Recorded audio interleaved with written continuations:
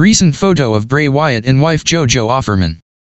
Despite the fact that Bray Wyatt has vanished from WWE television and hasn't been seen in several weeks, he appears to be doing well, according to a new photo.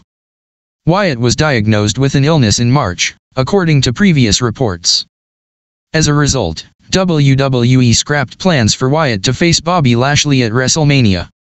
Although there is no word on when Wyatt will return to WWE television, he is looking forward to it, according to the most recent update on his status.